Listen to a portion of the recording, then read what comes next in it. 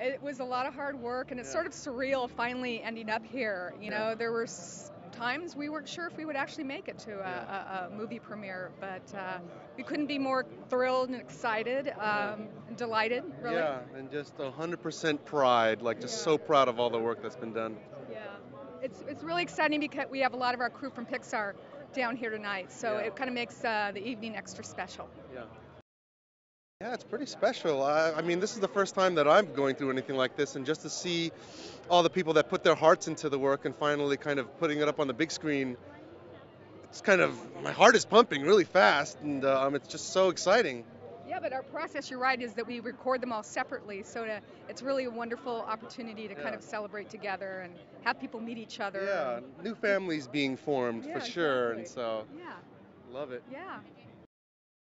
It's just been, I've been there for 15 years, and the thing that has stayed constant has been the idea of trying to make the best film that you can, and trying to put all the heart that you can into it, and having a good time at doing that, and through every film and its ups and downs, it's always been the heart of the process is trying to like elevate and create something that is just a heartwarming experience for sure.